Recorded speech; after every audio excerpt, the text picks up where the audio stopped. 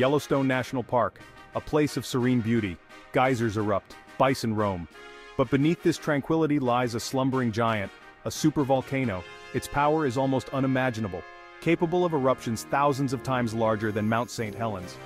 Yellowstone's last super eruption occurred 640,000 years ago. It ejected over 240 cubic miles of volcanic material. Ash blanketed much of North America. The climate changed globally. Such an event today would be catastrophic. Scientists monitor Yellowstone closely. They look for signs of reawakening. One alarming indicator is the rising ground. The center of the park has been steadily rising for decades. This suggests a buildup of magma beneath the surface. But is an eruption imminent? The answer is complex. It requires a deep dive into Yellowstone's history. We must understand the forces at play, and we must listen carefully to the whispers of the earth. The ground at Yellowstone is restless. It rises and falls like a slow, deep breath. Since the 1920s, scientists have tracked this movement. Using sensitive instruments, they measure even the slightest changes. The data reveals a startling trend. The center of Yellowstone has risen over 3 feet in the past century. This uplift is not steady. It comes in bursts, followed by periods of subsidence. Imagine a giant balloon inflating and deflating beneath the surface. This is the power of the Earth's internal heat. What causes this dramatic swelling? The leading theory points to magma. Molten rock deep within the Earth is pushing upward. It pools in vast chambers beneath the park. This accumulation of magma puts pressure on the overlying crust, causing the ground to bulge. But magma is not the only player. Water also plays a crucial role. Yellowstone is a geothermal wonderland. Superheated water circulates through underground fractures. Changes in water pressure can also contribute to ground deformation. Understanding this complex interplay is key to deciphering Yellowstone's behavior. To understand Yellowstone's future, we must look to its past, and what a past it is. Yellowstone has experienced 3 cataclysmic eruptions in the last 2.1 million years. Each eruption reshaped the landscape. Each left an indelible mark on Earth's history. The first eruption 2.1 million years ago was the largest. It ejected over 579 cubic miles of volcanic material. The second, 1.3 million years ago, was smaller but still devastating. The most recent, 640,000 years ago, created the Yellowstone caldera we see today. A massive crater, 30 by 45 miles across. These eruptions were not isolated events. They are part of a cycle driven by the movement of the Earth's tectonic plates. As the North American plate moves southwest, it interacts with a hotspot in the Earth's mantle. This hotspot feeds the Yellowstone supervolcano. The evidence of Yellowstone's fiery past is everywhere, from the vast lava flows to the layers of ash that blanket the region. By studying these remnants, scientists piece together a timeline of eruptions. Each eruption provides a clue to the timing and magnitude of future events. So how does Yellowstone's current activity compare to its past? Is the recent ground uplift a sign of an impending eruption? The answer, as with most things geological, is complex. There are similarities and differences that make predicting the future a difficult task. The current rate of ground uplift is concerning. It's faster than anything observed in the past century.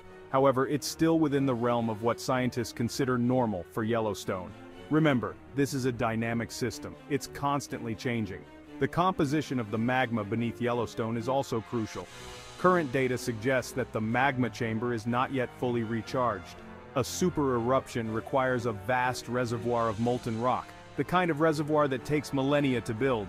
While the threat of an imminent super eruption is low, smaller eruptions are more likely.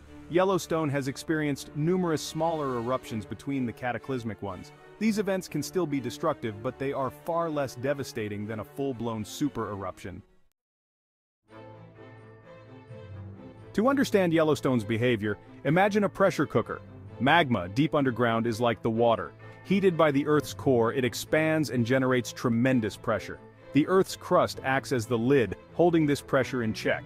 Interestingly, the crust is not a single, solid piece. It's broken into massive plates that constantly move and interact. These movements can cause stress to build up along the edges of the plates. Fault lines, like those that crisscross Yellowstone, are weak points in the crust. As magma rises and pressure increases, it pushes against the overlying crust. This can cause the ground to bulge upward, as we see at Yellowstone. If the pressure exceeds the strength of the crust, the lid can burst open, resulting in an eruption. However, the system is not static. Magma can cool and solidify, relieving pressure.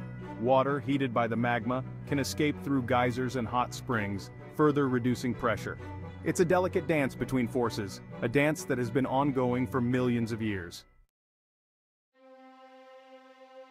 Scientists are not passive observers of Yellowstone's activity. They employ an array of sophisticated instruments to monitor the sleeping giant. These instruments act like stethoscopes, listening to the Earth's heartbeat and detecting subtle changes that might signal an impending eruption. Seismometers deployed across the park track earthquakes. These tremors, often too small to be felt by humans, can indicate magma movement underground. GPS stations, using satellite technology, measure ground deformation with millimeter precision, revealing patterns of uplift and subsidence. Gas emissions from geysers and fumaroles are also closely analyzed. Changes in the composition and volume of gases like sulfur dioxide and carbon dioxide can provide clues about the temperature and pressure of the magma below. By combining data from these various sources, scientists create a comprehensive picture of Yellowstone's internal plumbing. They can track the movement of magma, monitor pressure changes, and identify areas of increased activity. This constant vigilance is crucial for understanding the volcano's behavior and providing early warning of any potential hazards. Earthquakes are a constant companion to volcanic activity. As magma pushes against the Earth's crust, it strains and deforms the surrounding rock. This stress builds up over time, eventually exceeding the strength of the rock and causing it to fracture. This sudden release of energy is what we experience as an earthquake. Yellowstone is no stranger to earthquakes. Thousands of tremors shake the park each year. Most are too small to be felt, but occasionally, larger earthquakes occur. The 1959 Hebgen Lake earthquake, with a magnitude of 7.3, was a stark reminder of the powerful forces at play beneath Yellowstone. While most earthquakes at Yellowstone are caused by tectonic plate movement, some are directly linked to volcanic activity. Magma intruding into new fractures or pressure changes within the magma chamber can trigger earthquake swarms. These swarms, characterized by numerous earthquakes occurring over a short period, can be a precursor to an eruption. Scientists carefully monitor earthquake patterns at Yellowstone, looking for changes in frequency, magnitude, and location. An increase in earthquake activity, particularly in areas of known magma movement, could signal an increased risk of eruption. The term supervolcano evokes images of apocalyptic destruction, but what exactly constitutes a supervolcano?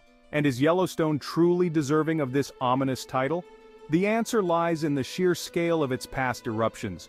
A supervolcano is defined by its ability to produce an eruption of magnitude 8 or higher on the Volcanic Explosivity Index, or VEI. This means ejecting over 240 cubic miles of volcanic material in a single event. To put that in perspective, the 1980 eruption of Mount St. Helens, a cataclysmic event in its own right, only ejected 0.24 cubic miles of material. Yellowstone has experienced 3 super eruptions in its history, earning its place among the most powerful volcanic systems on Earth. These eruptions were not mere explosions. They were cataclysmic events that reshaped continents and altered global climate patterns. While the term supervolcano might seem sensationalized, it accurately reflects the immense power and potential consequences of a Yellowstone eruption. Understanding the science behind these events is crucial for separating fact from fiction and assessing the true risks posed by this sleeping giant. A super eruption at Yellowstone would be a global event. Its impact would be felt far beyond the borders of the United States. The immediate effects would be devastating, but the long-term consequences would be even more far-reaching. Ashfall is one of the most significant hazards. Fine volcanic ash carried by prevailing winds could blanket much of North America. This ash would disrupt air travel, damage crops, contaminate water supplies, and pose serious respiratory hazards. The eruption would also release massive amounts of sulfur dioxide into the atmosphere. This gas, combining with water vapor, would form sulfate aerosols that reflect sunlight back into space. The result would be a global cooling effect, potentially triggering a volcanic winter. Economic disruption would be widespread. Agriculture, transportation, and trade would be severely impacted. The global interconnectedness of our modern world means that the ripple effects of a Yellowstone eruption would be felt in every corner of the planet. The question of when, or even if, Yellowstone will erupt again is a source of much debate and uncertainty. While scientists have made significant strides in understanding volcanic systems, predicting eruptions with certainty remains elusive. The Earth works on its own timescale, often defying our attempts to impose order on its chaotic nature. Despite the uncertainties, one thing is clear: Yellowstone is an active volcanic system, and the potential for future eruptions, both large and small, is very real. This knowledge should not be a cause for panic, but rather a call for preparedness and informed decision-making. Living with a sleeping giant like Yellowstone requires a balance of respect and vigilance. We must respect the immense power of nature while remaining vigilant in our efforts to understand and monitor its behavior. By investing in scientific research, developing early warning systems, and educating the public, we can mitigate the risks and ensure that future generations continue to marvel at the awe-inspiring beauty of Yellowstone National Park. Yellowstone is a paradox, a place of serene beauty and untamed power. Its geysers and hot springs, fueled by the same forces that drive volcanic eruptions, are a constant reminder of the delicate balance between creation and destruction. As we look to the future, the legacy of Yellowstone will be one of both awe and apprehension. The awe stems from the sheer scale and grandeur of the park. Its geothermal features, diverse wildlife, and pristine landscapes are a testament to the power and beauty of the natural world. Yellowstone reminds us that we are but temporary stewards of this planet, entrusted with its care for future generations. The apprehension arises from the knowledge that beneath this beauty lies a sleeping giant, a supervolcano capable of unleashing unimaginable destruction. The uncertainty surrounding Yellowstone's future is a constant reminder of our vulnerability to the forces of nature. Yet this apprehension should not overshadow our appreciation for this unique and awe-inspiring place. Instead, it should inspire us to learn from the past, prepare for the future, and approach the natural world with both respect and humility. For in the end, it is our understanding and respect for nature that will determine our fate, not just as a species, but as a planet.